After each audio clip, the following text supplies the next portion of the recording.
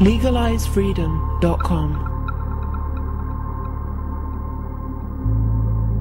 Why are we here? Where do we come from? Where are we going? From the nature of reality to the future of humanity.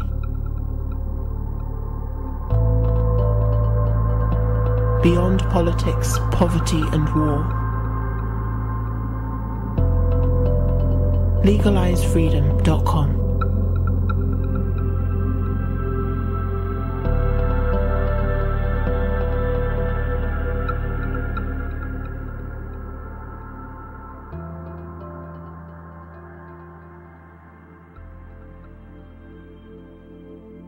Greetings and welcome once again to LegalizeFreedom.com.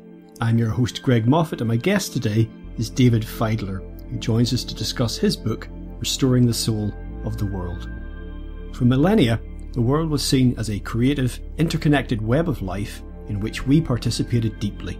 But when the world came to be described as a lifeless clock-like mechanism during the scientific revolution of the 16th and 17th centuries, life and intelligence came to be seen as existing only in human beings, and nature came to be increasingly viewed as an object of exploitation that primarily exists to meet human needs. This also led to a profound sense of alienation, since human beings no longer had any real bond with the world. In Restoring the Soul of the World, Fideler throws light on the unexamined connections between science, religion and culture, and how our deepest worldviews have influenced the ways we relate to the world, other people and our innermost selves. The book traces the ancient vision of living nature along its entire course, from its roots in the world soul of the Greek philosophers, to its eclipse during the scientific revolution, and its return today. Drawing upon the most important scientific discoveries of recent times, Restoring the Soul of the World shows how the mechanistic worldview has broken down, and presents a new vision of living nature and our own intrinsic bond with the deepest structures of the cosmic pattern. By learning from and collaborating with nature's intelligence, we can bring the world to fruition by viewing nature as a teacher and creative partner, and help to regenerate the Earth's living systems. Hello and welcome, David, and thank you so much for joining us today on LegalizeFreedom.com. Well, it's great to be with you. Now, today, David, we're going to talk a little bit about your new book entitled Restoring the Soul of the World. Subtitle is Our Living Bond with Nature's Intelligence. Before we dive into that, just tell listeners a little bit about your background and how you came to be interested in these subjects, where the book came from, what the development of that was. Okay. Well, if you go back a long time in my life, I studied ancient religions and philosophies at the University of Pennsylvania, basically Greek philosophy and Greek religions. And I was very interested in the Platonic, tradition, among other things, including the Pythagoreans. And as I grew older, I became very interested in the study of worldview and cosmology and how our worldviews or cosmovisions affect the way that we relate to other people and to the world itself. And I began reading more and more about the scientific revolution and the emergence of the mechanistic worldview, whereas the worldview from ancient Greece was that the world was actually alive and ensouled in some way. And we could talk a little bit more later, about what the Greeks meant by that. But I became quite convinced that this was a very, very important topic, because really all of our ecological and environmental problems come from this mechanistic view of the world, that the world itself is just an object, dead matter in motion, and it's not really something that's alive in any profound sort of a way. So what I decided to do was to write this book that looked at the entire trajectory of the Western tradition against the backdrop of this one idea of living nature from the ancient Greeks up into present times, and basically how it's a significant idea in terms of where we're headed culturally and as a planet. This is a legacy basically of the industrial age, isn't it? This tremendous sense of alienation that we feel in the modern era with regard to our sense of ourselves and our relationship to nature and, the entire planet and indeed the cosmos. And it's a relatively new thing, in fact, as you trace out in the book. Yes. And in fact, the roots of the Industrial Revolution go back a bit earlier to the Scientific Revolution, which is something that I spend a lot of time discussing in the book in terms of, how did this idea of mechanistic worldview arise. But you're absolutely right. It's something that has a profound effect upon us today.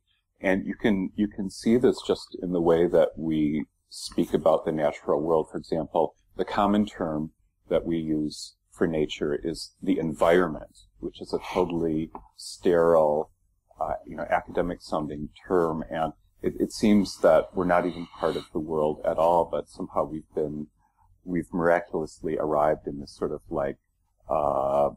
sterilized clinical space that we call the environment. So and that's the thing that's very interesting about worldview, because most worldviews are actually unconscious. Maybe like 80 to 90% of our worldview is unconscious, and it's always been that way. People just take their view of the world for granted as something that comes from society, and so it's very difficult for some people to actually even go down the path of thinking about their worldview, because it's something that's so close to them. It's like the water that fish swim in. You're right to pin this back earlier than just the Industrial Revolution, for example, as you mentioned, to sort of the scientific age, the dawn of, and the Renaissance. And I suppose the irony there was that movement in general was supposedly all about reason and logic and progress, and it was to finally banish the unscientific, woolly thinking of medieval times and the Dark Ages and what have you, and lead us into this modern age. And of course, the good things came out of these ideas and these movements, but there were a couple of key points where things profoundly changed, and that had an effect on everything else. And that's what's fed through to how we see ourselves now in relation to everything else that is. So it's not that the Renaissance, for example, was a terrible development or what have you, but it's just that there's a couple of, maybe you can identify a couple of moments when it was just like that changed everything. And quite often it was just one person's idea, just one person's way of thinking that filtered out into everything else. Yes.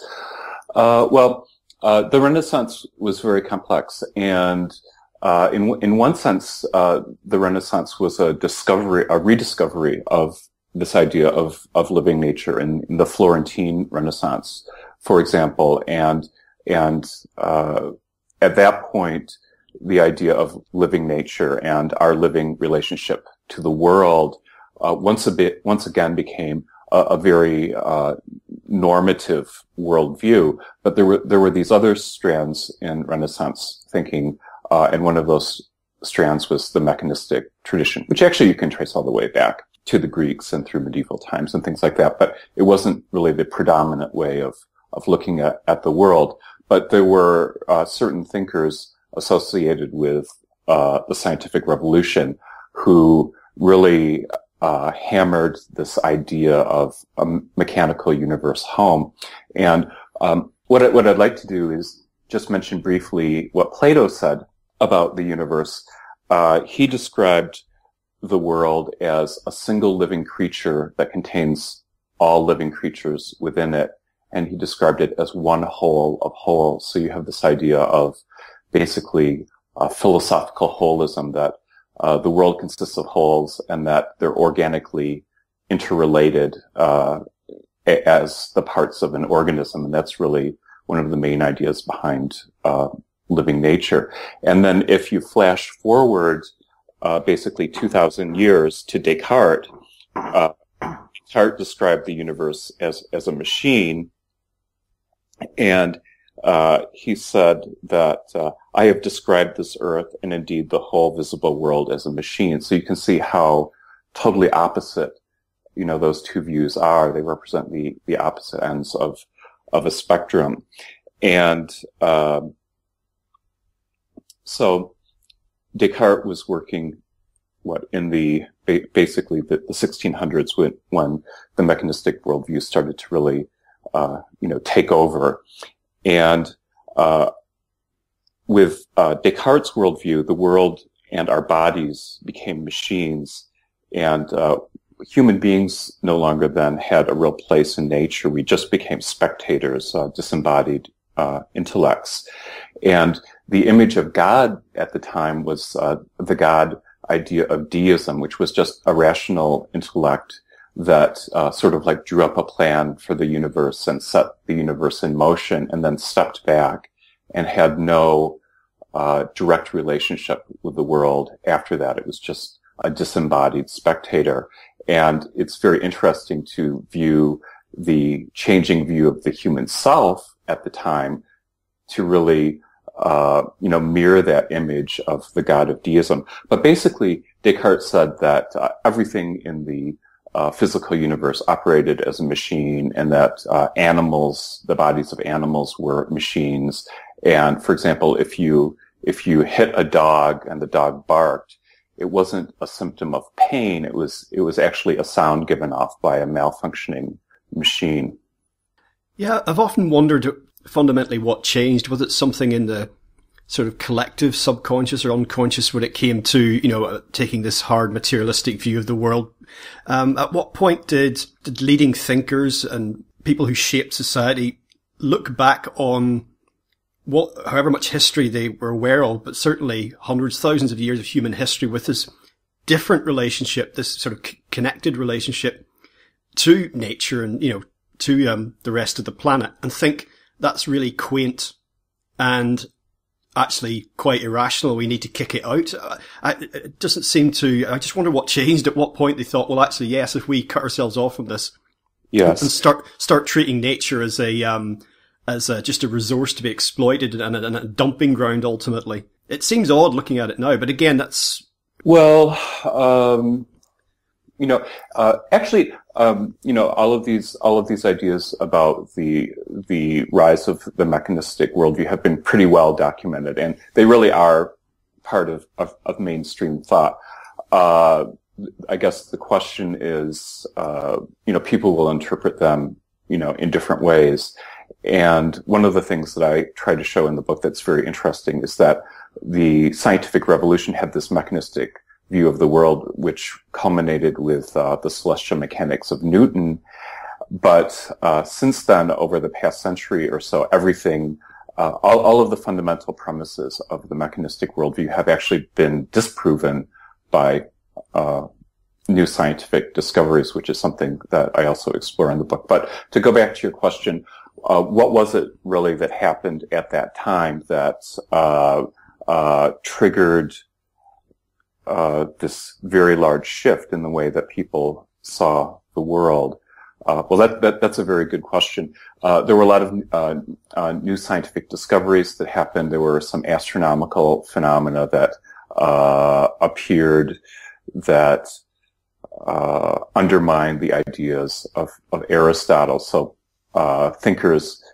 scientific thinkers started thinking that we can't really rely upon, these ancient thinkers as much as we did in the past, because they weren't really looking at nature in an observational way or a experimental way. They were basically using the tools of logic to arrive at conclusions. And so one of the elements of the birth of modern science was the birth of the experimental method. But there was something much deeper happening, and I think it was really a kind of a shift in the quality of human consciousness, because with the mechanistic worldview, there was actually this new vision of the human self that emerged at the same time. And one of the really curious things about the history of ideas and the history of culture is that if you look at the development of consciousness and the way that people look at the world historically, it actually seems to mirror in some unusual sense the actual development of the human individual. And individually, when we reach a certain age, we start to develop, a well-defined ego. consciousness. And it seemed that that sort of shift was actually happening then. There was some kind of shift in consciousness in the collective sense that really allowed these different individuals to come up with this new worldview that was based on mathematics and which was also highly successful. When Newton was able to work out the laws of celestial mechanics, he felt that he had, looked into the mind of God, and people felt that there was some sort of, revelation at hand, that we were finally able to, unlock the secrets of nature. It's interesting in the early part of your book, where you're tracing some of the developments of, the sense of self and ego and evolution of human consciousness over time. We can look back and see how science, religion, philosophy were never really separate at all. And that was just something, an illusion that we laboured under for a relatively short space of time and has been coming undone probably in the last 100 years or so. And one of the little ironies here is that you mentioned Newton, but a lot of these pioneering scientists of that era, were Christians, thought that they were coming from a religious perspective. And yes. That's something certainly that I find is rarely mentioned when people are discussing science today. Yes. In fact, that's actually a very, very crucial fact. And I agree with you that it's something that's overlooked, because you can raise the question, why is it that physics and experimental science arose, in Western Europe and did not arise anywhere else in the world, in the sense of like mathematical physics and things like that? And the reason for that, I think that there is actually an answer. The reason for that is that the scientific worldview actually arose out of Christian theology, because in the Christian theological tradition, you have this idea that God is the lawmaker, and that there are these laws of nature that were, at least metaphorically instituted by God. And without that underlying idea, the idea of the laws of physics would never have arisen. So that goes back to Newton's line, "Oh God, I think thy thoughts after me." He really did feel that he was looking into the mind of God, and that he had, decoded the mathematical blueprint that God had used in terms of constructing the universe. And you can take this analysis even further and say that our modern sense of, or the modern myth of progress also came from the Christian theological tradition, which then became interpreted in a secular way. You see this in the work of Francis Bacon, who championed the idea of experimental science. And he had all of these really incredibly strange things to say about the role of science, about how it would make us the master and possessors of nature, and how we can torture the secrets out of nature. It's really, he uses all of this unbelievable language. But one of the aspects of his thought is that through science as a joint human enterprise, we will be able to collectively combine all of our knowledge and all of our investigations and subjugate nature. He actually used the phrase, make nature the slave of mankind. And the whole thing that he's getting at is that we'll be able to, through the use of applied science, which we would now call technology, we'll be able to create heaven on earth. And it's a very, very linear view of time. So he very clearly articulates this scientific myth of progress. And it's really only in the Judeo-Christian tradition that you have this linear view of time. Because if you go back to the Greeks, their view was basically, cyclical. Time was cyclical, and you find that in a lot of other cultures as well. But it was from this Judeo-Christian view of time that, at the very end of time, there's going to be some kind of apocalypse or paradise or heaven or whatever. And what Bacon did was he took this idea and he expressed it in a secular way that we could turn the Earth into some kind of utopia through technology, and you can see how successful it was in a sense. We've developed all of this technological power, and we've used it to basically pave over the entire planet. So it was a very powerful myth. It's a myth that is still, determining the way that people think about things. You mentioned the Christian idea of the apocalypse and rapture, or whatever. I mean, that's been very important in influencing attitudes, even amongst people who wouldn't call themselves Christians. The idea that humans have dominion over the earth, and as mentioned earlier, that they're there Yes. to be exploited, and the things that Francis Bacon said. I mean, I've not really read much of his material, but even the quotes that you have in your book, it's horrific language. It really is. It's sort of like it doesn't even sound like a capitalist exploiter. It sounds more like a Bond villain or some sort of maniac, who actually wants to destroy the earth. It's extraordinary language. Yes. Well, he was actually the inquisitor in the witch trials at the time, and what he did was he borrowed the language from the witch trials in terms of like torturing women and applied that to the experimental method. So that's actually where all of that strange language comes from. And then, of course, there was the philosophy of, if you can call it that, utilitarianism. And Yes. That's an important part to play in all of this. For me personally, when I reread again in your book, just sort of setting out what this is, I thought, this is just the death of the present moment, basically. It's everything being put off for some future time. Yes. And it's a very strange philosophy to me. In some ways, it seemed to be saying, this is what it is, but in order to go about it, you won't get what we're saying you're going to get. Sort of strange, sort of circular. Yes. Well, the idea behind utilitarianism is that nothing has any value in itself. It doesn't have any intrinsic value. It only has value if it's turned into something else, which basically means transforming it into something else and being able to sell it.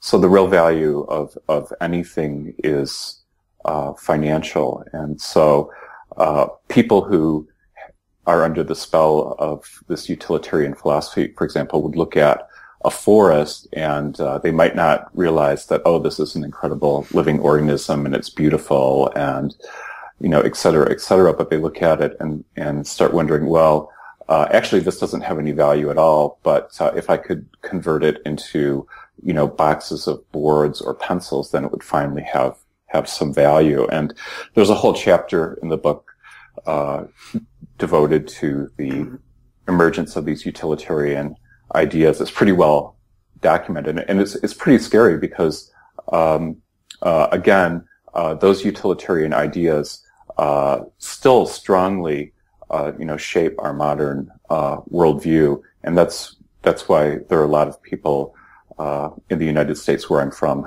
who always have to stay active at all times. There's this cult of busyness because the present moment doesn't really possess any value. They're always looking to work and transform the present into some other future state that finally will possess value. Well, of course, the present moment is all we have. Yes. When you think about it. But, that saying that the best things in life aren't things, what happens to love or creativity or art or, sitting in that forest that you mentioned and just benefiting from being in that space? What happens to that under the yoke of utilitarianism? Yeah. Well, it marginalizes basically all human experience, and it reduces everything to a financial equation. So again, to go back to what you were saying, ultimately it results in the sense of alienation, because all of those, other things, the experience of beauty, the experience of life, love, creativity, those are all parts of our intrinsic nature that really make us feel human. That's what makes us human beings. And this utilitarian view is also it's a direct consequence of the mechanistic worldview, but it makes us think it makes us think purely in terms of instrumental reason. And there are many ways in which we can know and relate to the world, but when we look at the world instrumentally, we're always asking, how can I turn this into something better for me? But not in a deep sense, in a financial sense, really. Well, yeah, and as you say, that brings us to where we are right now, which is grinding through the Earth's resources as quickly as possible, because that's what this economic model demands. And lots and lots of people, millions of people who can't feed themselves and, don't have anywhere to live and haven't got any work, and millions of other people doing something that's absolutely meaningless. In fact, it's contributing to the problem in order that they justify their existence in economic terms. When it comes down to it, people have things that catch their interest, passions, things they believe in, things that they could do that would be meaningful. But beyond all that, who the hell wants a job? Nobody wants a job. Really, when it comes down to it. So, and the number of jobs that we could actually wipe out, if if everyone looked at what they were doing and said, is this necessary? Is it actually useful? Or is it contributing to a problem which then needs to be cleaned up by somebody else doing another job that didn't previously exist? On and on and on. Yes. There's a famous quotation from Buckminster Fuller where he says that we have, the technology to supply everyone on the planet with some kind of, livelihood. And there's quite a difference between having a job and having a work, which is something that you believe in and engages you at some deeper level. And again, this whole idea of contemporary employment. Obviously we need a new economic model, because it's a scientific fact that you can't continually expand in a closed system of natural resources. It's just physically impossible. But one of the another consequence of the mechanistic worldview is that it actually turned workers into machines as well, so that they were sort of like cogs in a factory machine. If you ever saw the film Modern Times by Charlie Chaplin, that's kind of a funny takeoff on that idea. And so workers become sort of like these replaceable cogs, and it doesn't really do very much to enhance human dignity or help people realize themselves as human beings in some deeper sense. You also talk in the book about the role of myth in forming worldview, and this is very important, I think, because these days people think of myths as just legends from ancient times that didn't have any substance to them. It was just primitive people's way to try and understand the reality. But the meaning of myth has actually changed somewhat over the years in people's minds, and it didn't always mean something that was exclusively invented and had no basis in reality. But whatever the spectrum of story that could come under the banner of myth, you point out that we are labouring under modern myths. The role of myth is something that's as relevant in our lives and worldview as it ever was. It's just that our understanding of it has changed. Yes, and I think that, it's something that most people are unconscious of as well, because, again, myth is really part of worldview, and most people just aren't conscious of their worldviews because they're too close to it. But really, the way that I look at myth is that myth is a kind of story, a symbolic story that catalyzes human action. And so it's basically a narrative that people live by, and everyone lives by a narrative or narratives. So we're all of our lives are informed by myths and narratives and things like that. And all of the greatest things that happened in history would have never happened if there weren't guiding myths behind them. But I think that at least some people are at the stage now where we're beginning to realize that we're not just a product of myths; we create them as well.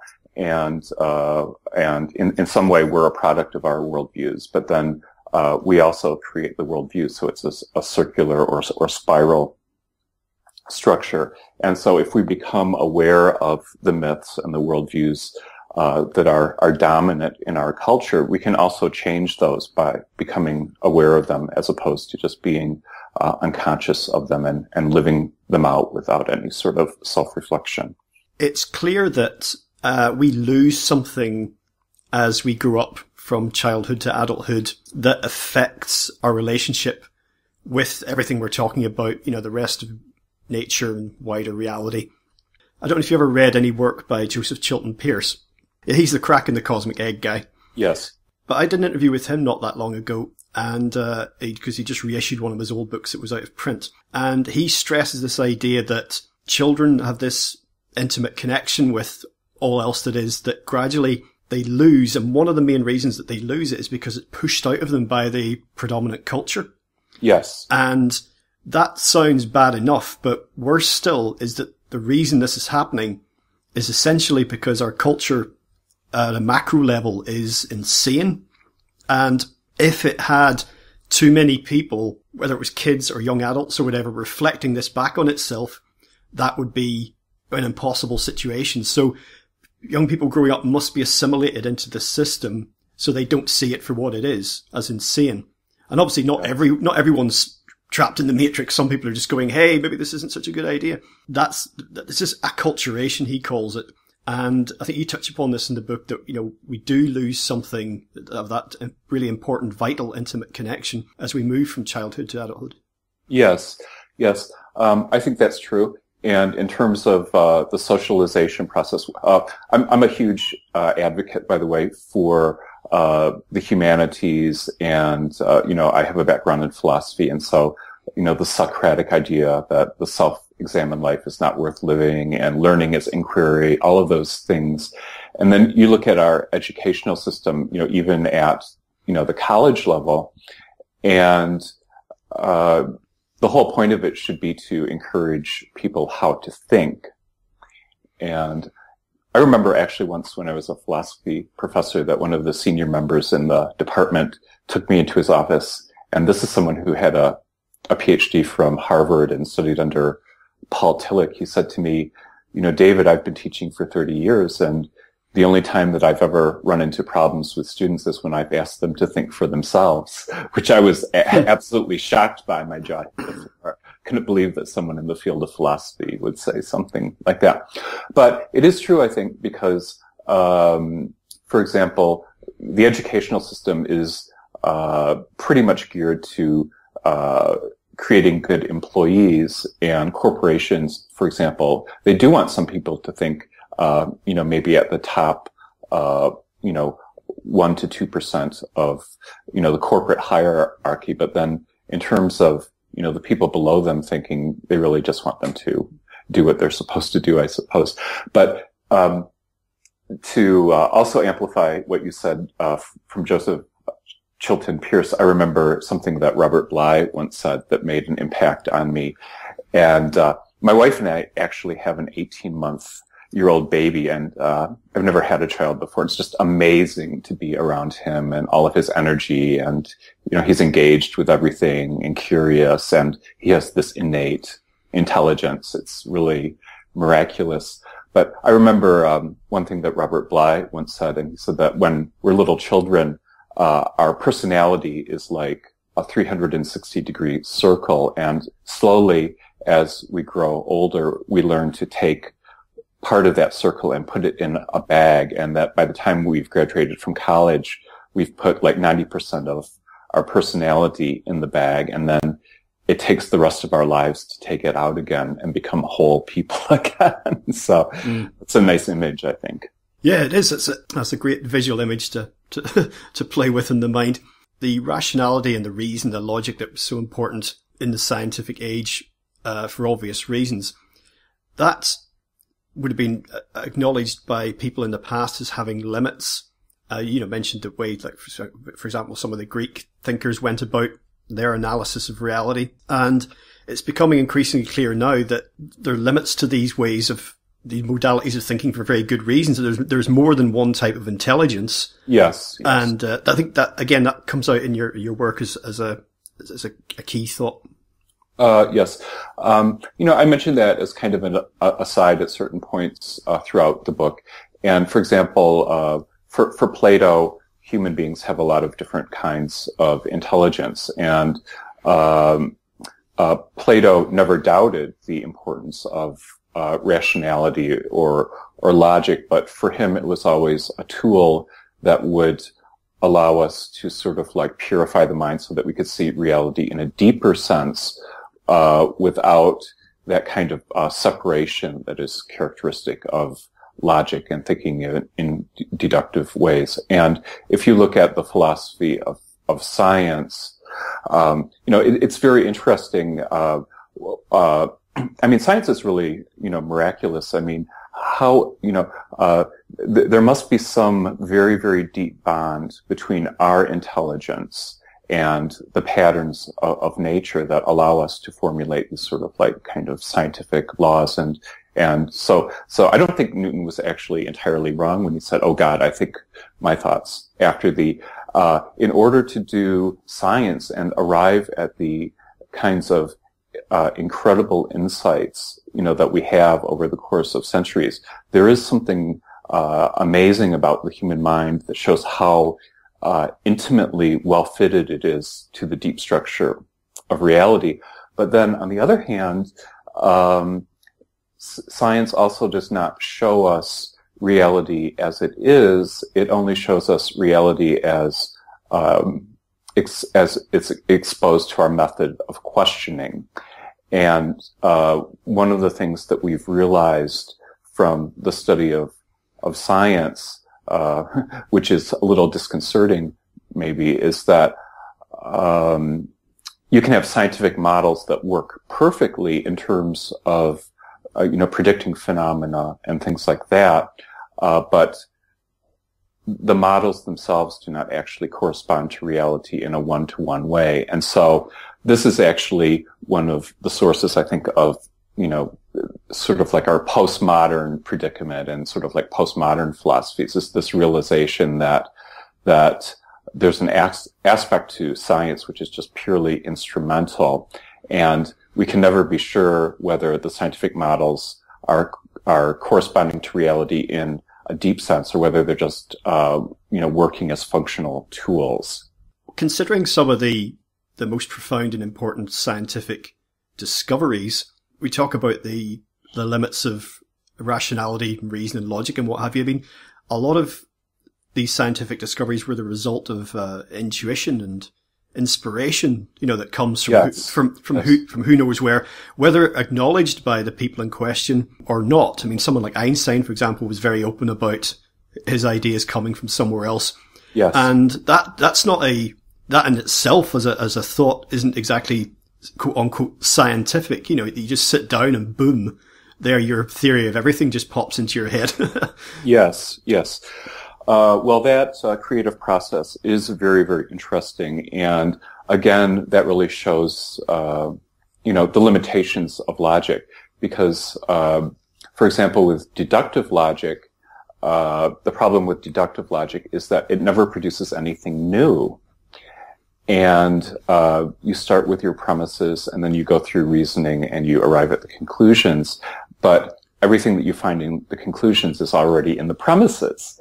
And so that raises the question, how is it that we actually arrive at these new scientific insights about the world? And there was an American philosopher, Charles Peirce, who introduced a third category of logic, which he called abductive logic, which is the logic of creative problem solving. And he basically said that scientists come up with a creative flash, and then they test it to see, whether it works or not. But these great scientific discoveries, they're not arrived at through deductive logic, because deductive logic just doesn't produce anything new. And that also relates to the universe itself, which shows, that the mechanistic worldview is false. Because if you have a machine, if you have something that's functioning as a machine, it never produces novelty, but we can look back at the history of, the universe, which reaches back, like 15 billion years or something like that. And at over this vast, period of deep time, you have the emergence of all of these new structures and things like that. And what scientists realize now is that the universe is unfolding and creative, and that the future states of the universe cannot be predicted in advance. So if the universe operated as a machine, that would not actually be the reality of the situation. In fact, what happened is that the Newtonian universe was it was a totally mechanistic view of the universe, and there was a French scientist, Simon Laplace, and Laplace said that if you had he didn't use the term supercomputer, but we'll use that just because that's the way we would say it now. But if you had a powerful enough supercomputer that knew the position and mass motion of every particle in the universe, then you would be able to predict the future state of the universe. And we know from our more modern, scientific understandings that just is not possible. Another important idea, I think, extending from the idea of limits to thinking is limits to language and also the written word, because the language tends to be how we think. Yes. And, because when you have it tossing something around in your mind, I don't know about you, but I'll quite often hear my own voice, random sentences, just trying to work through some thought or idea. And if you think in terms of language, that in itself is limiting. If you think about it as well in an Orwellian sense, depending on what concepts and what ideas and literally what words people have at their disposal will affect how they think and what conclusions they come to. And we also live in a time where, this is just a little side point of mine, a little pet peeve, where in some spheres the language seems to be narrowing. Yes. In the sense that the number of words that people actually know. And I'm not just thinking about technological phenomena like text speak, and, people abandoning punctuation altogether. Now, but that's part of it. Yes. That's a very interesting phenomenon. And, one of the things that's strange is that, we have this idea that all aspects of human culture are evolutionary in some sense. But if you actually go back and look at the history of Indo-European languages, what you'll discover is that the languages were much more complex in the past, and that over time they've become simpler and simpler. It's a really strange phenomenon. For example, the classical kind of Greek that was spoken in Athens, the kind that Plato wrote, is much more complex than the Greek that's spoken today. And there are all sorts of grammatical forms that over time have just fallen out of usage. And it is an interesting thought because for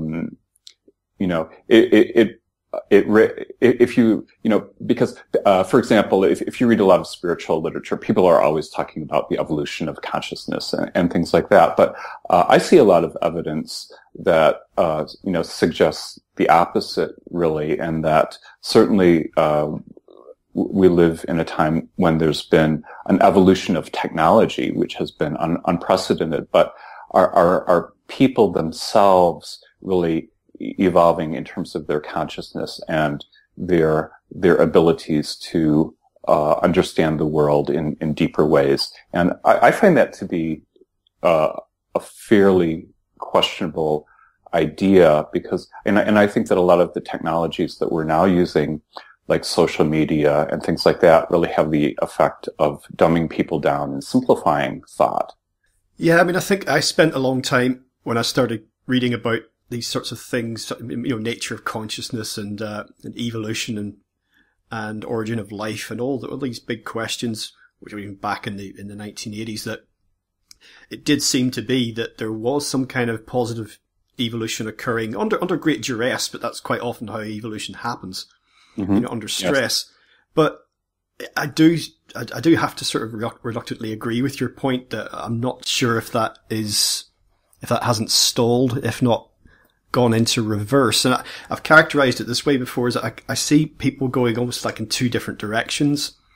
And again, this is due to a lot of the pressures that we've created for ourselves on the planet, is that there are people who are desperately trying to advance their way of thinking, understanding, Yes. and devoting a lot of time to that. And I see a lot of other people kind of slipping into unconsciousness as a response, as I say, to pressure.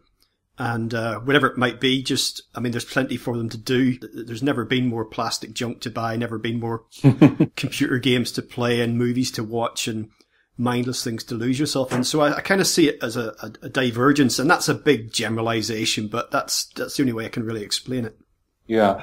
Well, I think there's a lot of evidence to support that in a sense because, for example, I've worked in book publishing all of my life, and I go back and look at the books that were published in the United States, say like by Harper and Row, say like in the 1960s, and they had all of these, incredibly, intellectually deep books that now, if they're still in print, they're published only by university presses. And you go into bookstores today and, they have all of these new categories like how to overcome household clutter and things like that. So you have 100 books on how to deal with clutter in your life. So, in terms of what's being published and in terms of what's coming out of the academic world, it does seem like we've stalled out a bit, and it is a very interesting question. It could be that culture moves in waves, but right at the moment, there doesn't seem to be a lot of evidence to suggest that we're experiencing a great leap in the evolution of consciousness at the present time. I don't really think that's true. There's another little point in your book which a lot of implications flow from, and that's when, in terms of human thinking and understanding, a shift occurred from why to how. And I think that's really, really important, because one of the things that you can think of that in scientific terms, science wants to know how this is, not necessarily why. But yes, what's interesting for me as a layperson and most other quote unquote ordinary people, the why is the most important. And when you read popular science books that are aimed at the public, they talk about implications. That's what people want to know about. Okay, if that's so, okay, yeah, that happens. That's how it's done. But what does this mean? Yes. Whereas a lot of science is like, oh, don't worry about it. It doesn't mean anything. Or if it does, it doesn't matter. Yes. Yes. I think that one of the things that's happened, I think that people are hungry for that. They want to understand why, as Socrates said, wonder is the beginning of philosophy. And so I think that human beings do have this essential desire to understand the world in some deep way, and that at nature, the heart of our nature, we really are curious, and we want to understand things deeply. But one thing I've been thinking a lot about recently, because I'm helping to organize this little conference on the humanities, is that there's been a shift in the academic world, at least, to learning just about things rather than learning, from things. And so, something actually quite negative has happened, and I think this is part of the consequences of the postmodern impulse, where everything has become just a perspective. It's like Nietzsche said, there are no truths, only perspectives. And so in the past, when people would study thinkers of the past, their primary interest would be, what can I learn from this thinker, or what can I learn from this person? And now it's just learning about things. And I think that's one of the things that probably makes the educational system, have an unsatisfactory feeling to it, because, as you say, people really do want to understand why. You also talk in the book about development of psychoanalysis and what that began to suggest about our nature. You talk about, Freud, I think, was a deeply flawed sort of character. I just can't relate to at all. But nevertheless, he gave us some the building blocks of some important insights which were picked up by Jung, who's somebody actually who says material makes a lot more sense to me. But notions of a subconscious or collective unconscious, the idea that there's something beyond us, below, beyond, above, whatever you want to call it, was kind of the beginning of the end for the materialistic worldview in some ways. Although we've had 100 years of quantum mechanics, which have been telling us all sorts of other things about, the intimate interconnectedness of everything, that's been quite slow to be assimilated in teaching and in mainstream society. Mm-hmm. Again, it's been about how, not so much, well, what does this potentially mean? Right. But as cutting edge science and people working, beyond the mainstream, their work is revealing patterns in nature, a tendency towards order, an appearance of intelligence inherent, in everything in the entire universe. That's what a lot is being revealed, and suggesting that despite the turmoil that we currently find ourselves in all sorts of ways, and the aforementioned kind of stalling of any development of human consciousness, that we are moving in a direction that's ultimately away from this rut that we've been stuck in for some time. Yes. I think that's true. And one of the things that I tried to do in this book is show how, in terms of modern scientific discoveries, that this idea of nature's intelligence is coming back. And in terms of the origins of psychology, that's very interesting, because the Romantic philosophers who rebelled against the mechanistic worldview were really the first individuals to introduce this idea of the unconscious. Well, actually, it goes back even further than that, but it was a central part of their thinking. And what happened is that Descartes had reduced the human personality to basically being nothing more than a rational ego and spectator that was totally disconnected from the world. And so it seems that this whole idea of the unconscious arose almost as a compensation to that, to show the world that, there are deeper levels of the personality, and the unconscious is one of the ways that we relate at a deep level within our own structure, to nature's intelligence. So all human, or rather all organisms, are intelligent by nature. There was an ancient Greek philosopher who said that, everything that is alive is intelligent. And a lot of this guiding intelligence, is actually unconscious. For example, our metabolism and our breathing and our heart rate and, things like that are all, automatically controlled by our body's, intelligence, which, thank God, is unconscious, because if we had to, listen to all of these instructions going out, it would drive us insane. But, when we cut our hand, the hand heals. And if you take a flatworm and you cut off the flatworm's head and tail, it will actually grow a new head and a new tail. So nature has these, incredibly intelligent regenerative powers built into it. And that's what I really discuss at the end of the book, is how we're becoming more and more aware of nature's intelligence, and how people in different scientific fields are actually trying to learn from nature's intelligence again. And the argument that I make is that really, if we're going to have a flourishing future, both for life on the planet and human beings, that we need to recognize nature's intelligence and learn to collaborate with it in creative ways. Because the only way that we can, restore the health of the world's ecosystems is by drawing upon nature's own intelligence. It's like if you have a sick patient in the hospital, the doctors can do so much, in terms of, helping the organism along, but basically all healing takes place from within the organism itself.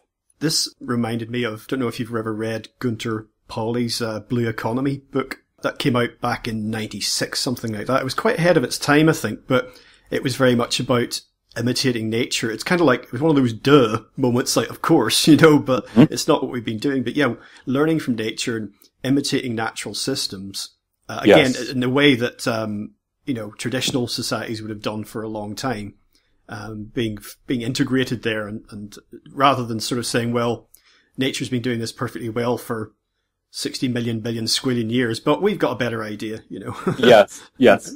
Yes. Well, that's, I unfortunately, I didn't read that book, but that is one of the key ideas behind the new science and idea of biomimicry, which is that if we look around ourselves, we discover that the organisms on the Earth embody, 3.8 billion years of evolutionary intelligence, and that the organisms around us have, discovered over that period of time how to do things in, really remarkable ways without, polluting the Earth and destroying the environment, but actually, regenerating, the world.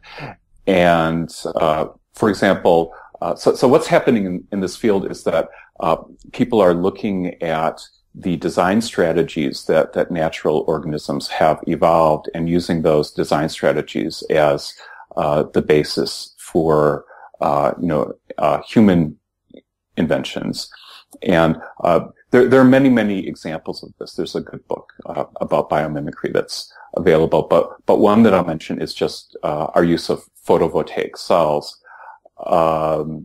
that we use to turn sunlight directly into electricity. Well, the photovoltaic cells that we have now, they're expensive, and there are a lot of toxic substances used in their construction, and at best, I think they're now like about 40% efficient in terms of turning sunlight into electricity. But this is a natural property that plants, developed billions of years ago through photosynthesis, turning sunlight into another form of energy that they store and use. And by contrast to photovoltaic cells, plants are like 90 or 92% efficient in terms of turning sunlight into energy. And so what people in biomimicry are doing is they're looking at how plants do this, because if somehow we could replicate this, remarkable, technology of nature, it would help us in terms of, meeting our energy needs and things like that. So if we look at the organisms in nature, most of them are, far more advanced in terms of their design intelligence than anything that we've, been able to create in our, laboratories. So, as we've been saying, we've been operating with a sense of separateness and isolation from nature, which has been subjugated, exploited, and, as it brings us to where we are now at a time of sort of multiple crises on many fronts. How much longer we can continue without really comprehensively addressing some of these issues remains to be seen. I look at this stuff a lot. It could be your life and my life could end with things being pretty much exactly the same as they are now. In fact, I kind of expect that. Or there could be sudden cataclysmic change in one or more systems. Again, who knows? It could be a couple of 100 years. It's difficult to call, despite a lot of people analysing this. But I think that however long it takes for us to achieve some sort of fundamental positive change, even if that's forced upon us, by nature, the unlimited growth model that we alluded to earlier is being revealed as not fit for purpose. Yes. Whether it's in terms of consuming the resources on the earth, or whether it's in terms of how much junk people can afford to buy, being forced to confront some of these issues now. And of course, as is our tendency, unfortunately, in our age at least, we do things in the teeth of enormous resistance rather than trying to go the path of least resistance. And I think we'll continue to do that. But the bottom line is we're being forced to look in the mirror now. We're coming up against some hard limits that no matter what our politicians do and how much money they print, they're not going to be able to work around. We're going to have, one way or another, we're going to have to face some of these issues. Yes. Well, when I was working on the book, I wanted to take a look at some very reliable ecological statistics, to really see what sort of the state of the planet was like. And so I, use very reliable sources like, government agencies and, NGOs and things like that. And there's a small list of things in the final chapter of the book. But there was one statistic that actually appeared after I sent the manuscript to the publisher, which I think was actually the most profound, indicator of them all. And that was published just a few months ago. But what it shows is that over the past 40 years, human population on the earth has doubled, and the number of wild animals, basically all wildlife, has decreased by 50%, which is just, an astonishing, figure. Like the number of creatures in the wild has decreased by 50% because of, basically human activity, the destruction of ecosystems and things like that. So people can argue about global warming and things like that until they're blue in the face. But if you look at just this one indicator, it really does show that we are standing at a point where there are very, very profound changes, taking place to the planet.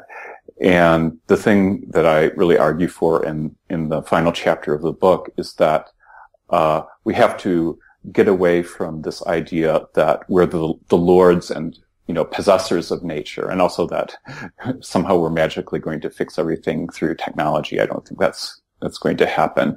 But we need to think of human beings once again as being collaborators in a great work in terms of participating in nature's own creativity and working with nature's intelligence to bring a better world into fruition. And this idea of learning from nature is very, very ancient, goes back to the beginning of history. But there's also this tradition in the Western world of working with nature to create a better and more beautiful world. And that actually goes back to alchemy and the Hermetic tradition as well. And in the Renaissance, there were quite a few philosophers who were inspired by this idea that humanity's purpose was to learn from the intelligence of nature so that we could collaborate with nature's creative process and bring the world to fruition. And I think that this is really a way forward, in a sense, for human beings. And in the final chapter of the book, I discuss the work of John Todd as a case history. He's a very famous ecological designer, and he worked with a group called the New Alchemy Institute, and they invented something called a bioshelter, which is basically like a solar greenhouse. And then within the greenhouse, there are these translucent tanks that hold fish and algae. And then there's a marsh area and a pond area. And what he discovered is that each one of these ecologies possesses its own kind of intelligence. And when you connect the three areas together and get water flowing between them, that there's a meta-intelligence that forms. And these biotechnologies can be used to create food, to purify human waste into clear water. They've done quite a few experiments with these where you can transform human sewage into clear water that's 5 times more pure than what is produced by chemical waste treatment plants. But one of the most amazing experiments that they performed just quite some time ago is there was a very heavily polluted toxic waste site that was like a witch's brew of toxic chemicals.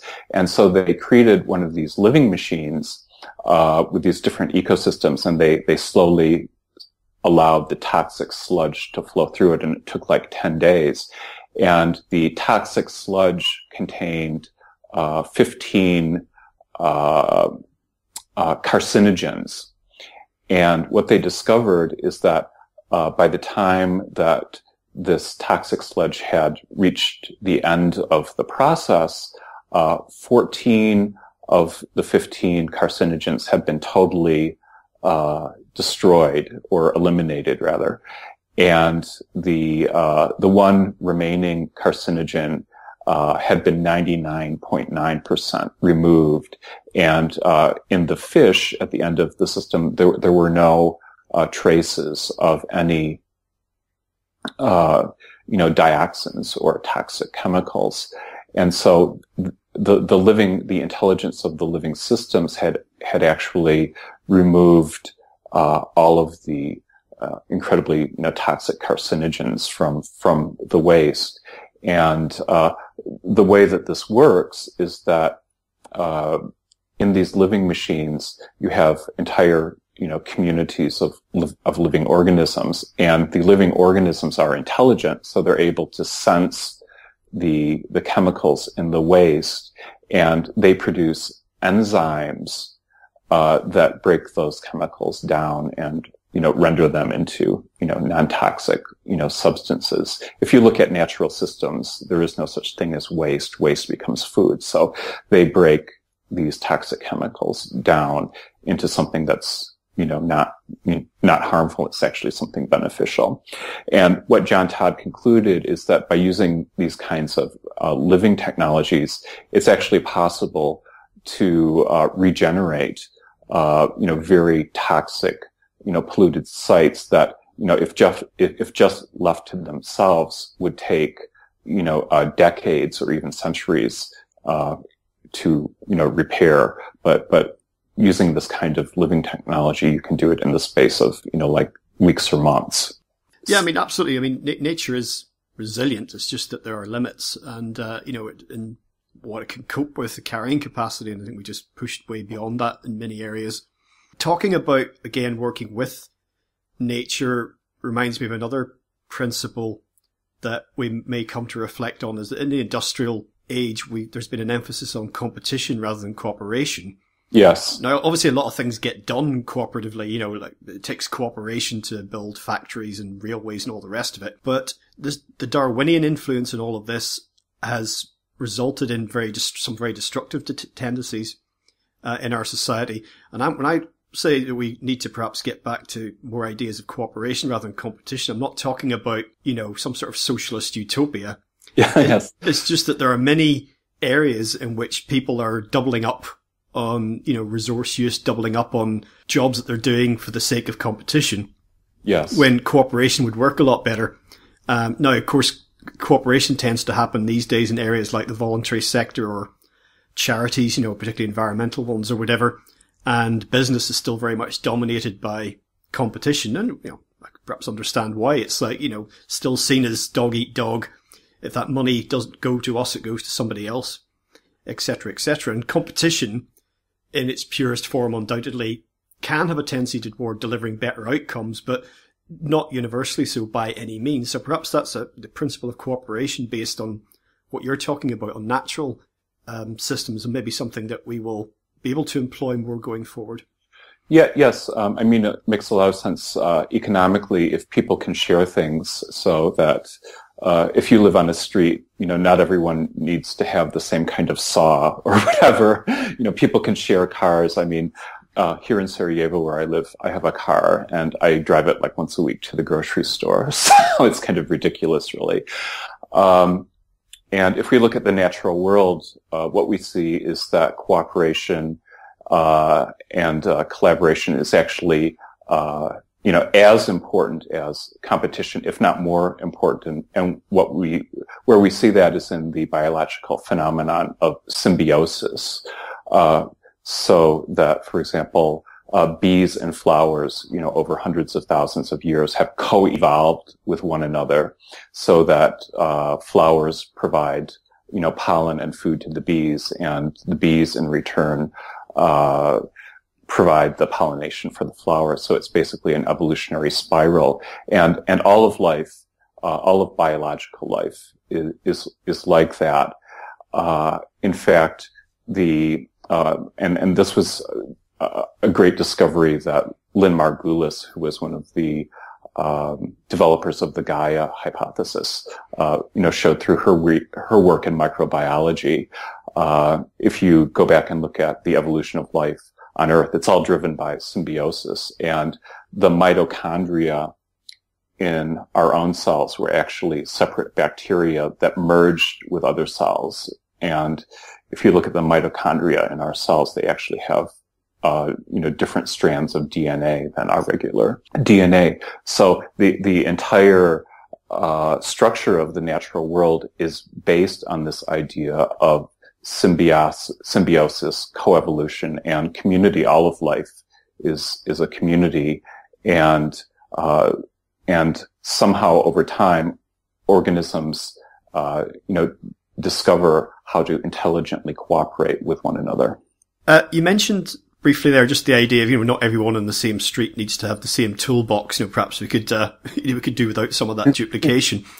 That reminded me of bigger ideas as put forward by the Venus Project and Zeitgeist Movement. I don't know if you're aware of their work. I have reservations about trying to implement significant change on a huge scale. Quite simply, I don't think it'll work for all sorts of reasons. But in any case, I'm more in favour of not top-down change, because I think if we're waiting for change to come from above us, use that in the loosest possible terms, we're going to be waiting a long time. Exactly. So I think, ground up, small scale, programs, whatever it happens to be, whatever you can do, wherever you are with whatever you've got, don't wait for orders from headquarters. And there's changes we can make on our individual lives, which some people are tempted to say, oh, well, that's insignificant, but it really isn't. If we still end up tipping into ecological disaster, well, too bad. But if everyone just says, well, I'm not going to do it till someone else does, then we're never going to move forward. I'm reminded of back in the 1980s when they began to introduce unleaded gas here in the UK.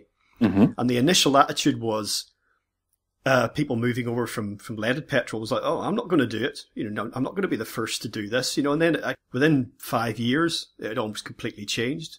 Yes. Well, that's very interesting. And, I agree with you that, this whole idea of, top-down change is, problematic. So, if we look at the natural world in terms of organisms, there is top-down causation that occurs because that's what makes an organism, but there's also, bottom-up causation where the parts, create change and contribute to the organism as well. So it's probably, it's a two-way process. Our governments obviously, haven't been, great paradigms of intelligent top-down change. So like you say, it's sort of hard to hold your breath. So I really agree with you about that. And, earlier we were talking about how it seems that really consciousness, in some ways doesn't seem to be evolving, but, I always like to look at the other side of things too. And, if we go back and look at a lot of the social problems that we've had in the past, for example, look at women's rights, look at racism and things like that, there have been a lot of changes over the decades. And sometimes those changes happen quickly. So I think that's something that, can give us hope. And, for me, the important thing is finding a way to live with integrity. And some days I look at all of the statistics and things like that, and I genuinely feel, we're living in a hopeless, situation. But even if we are, I have a moral responsibility as a human being to do what I can to, create a better world. And, even if we're creating a hell of our own making in some ways, we're still fortunate to live at a point in time where we can experience a sense of paradise, which still exists in the natural world. It's still there, and we have those moments of human beings where we can feel that we're part of the larger reality that goes beyond us. And I think that sense of the sacred is something, extremely important, because if we don't have a sense of belonging to a larger reality that goes beyond us as individuals, being part of the fabric of all of life and, the cosmos and things like that, without that sense, there's no motivation to act in an ethical way if you're just an isolated individual. But when you have that sense of belonging to a larger reality, it also inspires a sense of belonging and love. And without that sense of love for the world, we're not going to do anything to change it. If it's just a utilitarian duty of ours, in a sense, it's always possible to produce a much more profound change out of love than it is just out of a sense of duty, I think. Well, just a sort of whimsical thought to close on, not mentioned in your book whatsoever, but it's something that pops into my head sometimes when I'm considering the big picture. And I've often wondered about whether what we're experiencing at the minute and what has come before and what lies ahead of us is ever affected by some of the bigger cosmic cycles, like precession, every 26,000 years. And I'm thinking of the idea of yugas now, periods of time. Or could human consciousness be affected by that, or even perhaps by the solar system itself as it travels throughout the galaxy, the so-called cosmic year, 250 million years approximately? I don't know, maybe sometimes when I'm looking, when I sort of look at the evening news and then turn it off in disgust and despair and just think, well, as has been seen in the industrial age that we've been living through, we can be very narrowly focused, depending on what human age we live in, very much about this is all there is.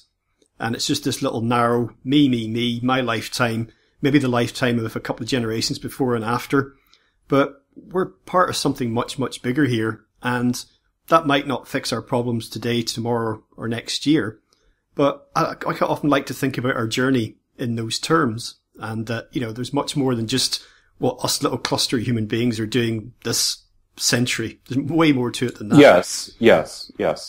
And I think that's true. So we need to look at the long-term view. And we do live at a unique point, I think, in Earth's history, and they now call it the Anthropocene, because, we humans have become a force of change in the natural world that never existed to this extent. I mean, we're right up there with everything else now. So I think that we are at a unique, juncture, but I agree with you that we need to look at the long term. And, if we humans can't figure things out in terms of, maintaining and restoring the health of the planet itself will in some ways. So, there's only so much we can do as individuals. And in terms of like large time cycles and things like that, I'm not absolutely sure.